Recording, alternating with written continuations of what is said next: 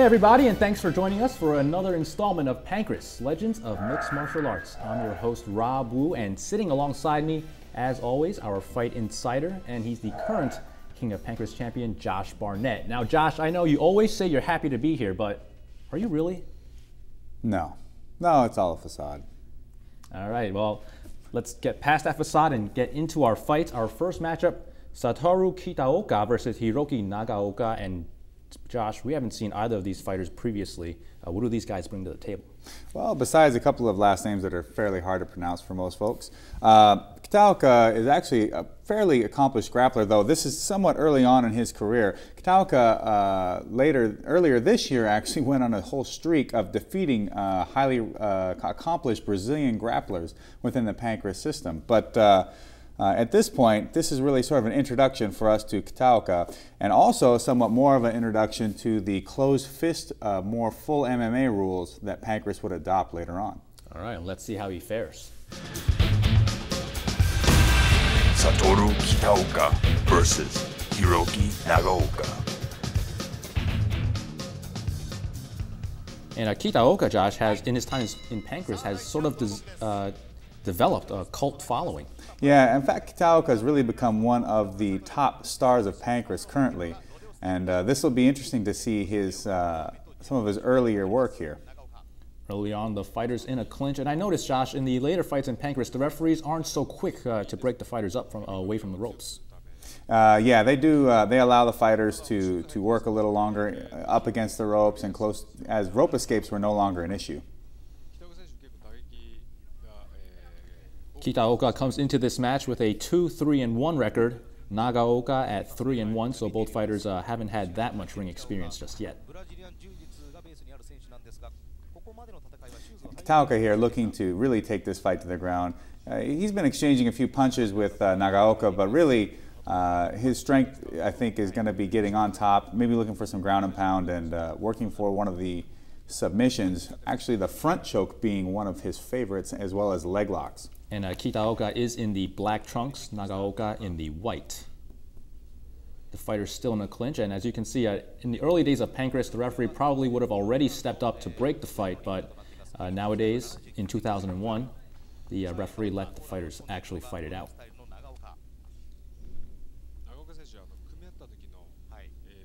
As we see Kitaoka in the corner, both fighters still in the clinch.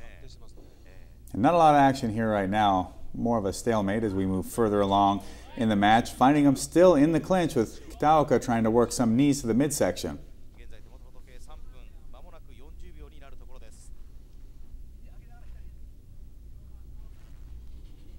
Now, Josh, how long do the fighters have to be in that position for the referee to actually stop in and break them apart? That's really up to the referee's discretion. Personally, I would have broken them up quite a while ago, but really, the real shame about this is one of the two of the fighters should really try to take advantage of keeping their opponent pressed into the corner like this. If I was Nagaoka, I'd drop in, maybe try and suck up Kitaoka's legs and get the double leg takedown as they break out of the corner, and Kitaoka fires a few punches to get some space from his opponent.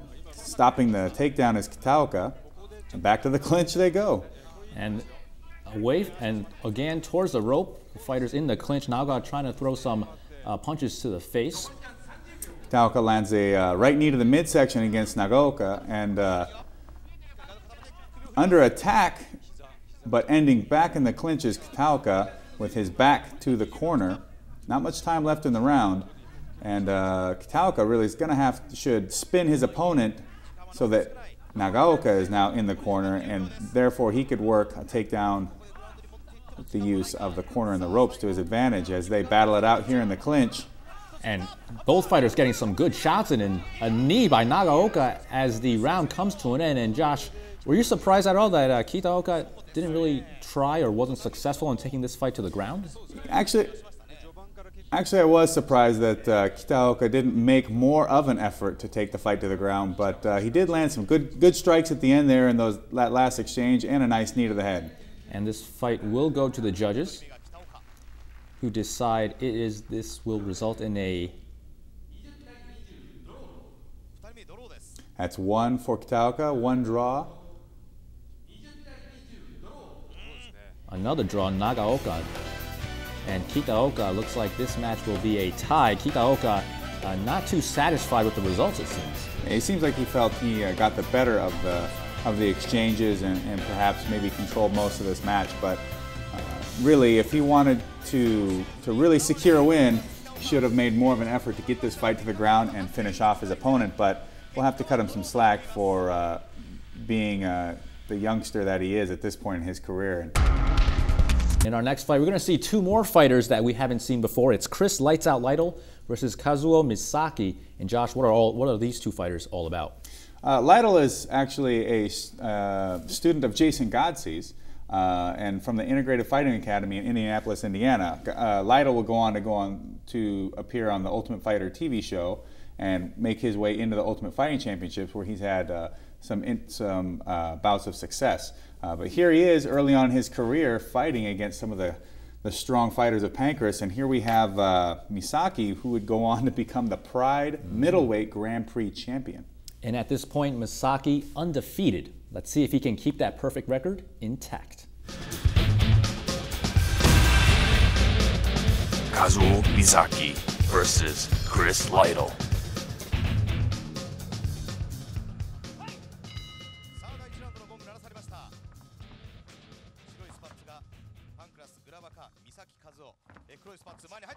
It is Lytte charging forward with some 1-2s and following up with a middle kick to the body against Misaki. And so far, Lytte taking it straight to the undefeated Misaki, but now Misaki has the guillotine on Lytte. Nice front choke attempt by Misaki, really trying to set his hips in there and lock that in. Lytte smartly not allowing Misaki to set his weight down, as Misaki will have to settle for trying to get the clinch on the ground and pass Lytte's guard. As we move on in the fight, and if this fight is on the ground, Josh, do you give Misaki the advantage? Yes, I do, although Lytte is looking to prove me wrong with a nice triangle choke attempt and a power bomb by Misaki, escaping. Just picked up Lytte and slammed him down on the ground. Now, in the old days of Pancrace, Lytte would get up, but nowadays you are allowed to hit your opponent while he is down, so Lytte has to pick the smart time to get up. Exchanging kicks, Misaki looking for an opportunity to either get in and pass that guard or chop away at the legs of Lytte as he's on his back. Now, you use the word pass, Josh. What does that actually mean? That just is a term to basically escape the legs or get around them, so that getting clear to your opponent and getting a position where you don't have to deal with his legs wrapped around your body. And Lytte does get up, and now both fighters are up on their feet. Exchanging kicks. Misaki starting to move in on Lytte, perhaps trying to get offensive. And next thing you know, they'll start cursing at him. Nice hip toss by Misaki. And now Lytte reverses, and now Lytte in the full guard position. Reversal of sorts with Misaki now having to work off of his back. And Lytte throwing some body punches at Misaki. Might not knock him out, but could take its toll throughout the course of this fight.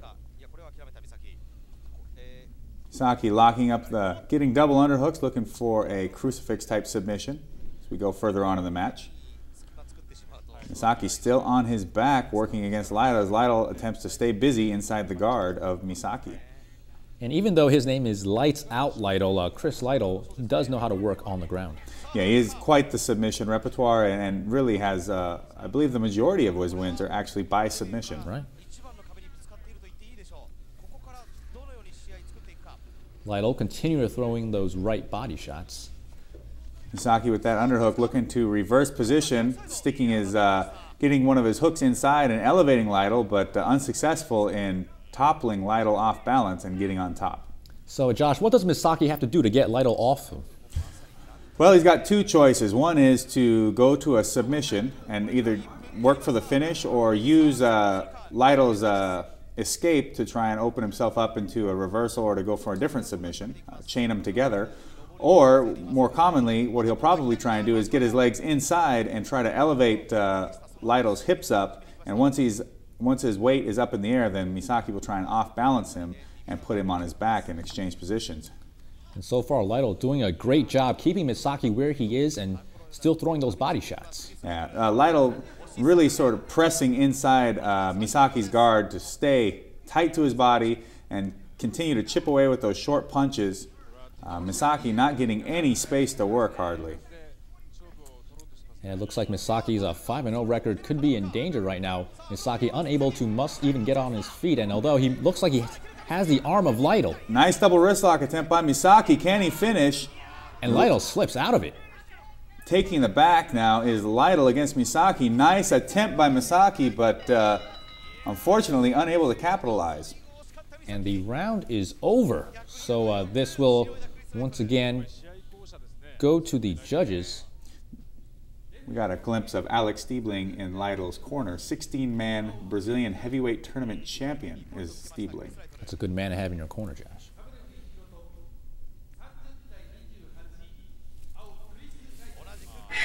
And the judges give this fight to Chris Lytle. And Josh, I have to say, I agree with that. He had Misaki down on the mat for most of the match, delivered the body shots, and Misaki just didn't really cause much damage to Lytle. Had his arm for a second, but Lytle slipped away. Right, there was just so much control on the part of Lytle and good opportunities taken by Lytle on the feet to score well also. So even with the submission attempt towards the end there, and the power bomb, it's really sort of difficult to look and give this fight in any favor to Misaki. And a huge boost of confidence to Chris Lytle. Not sure if he needs it, but it is a huge boost. Misaki was undefeated, so Chris Lytle took out a pretty credible opponent. Yeah, way to move up for Lytle. All right, we have to take a quick break, but when we come back, the wrestler they call the Punk enters the ring.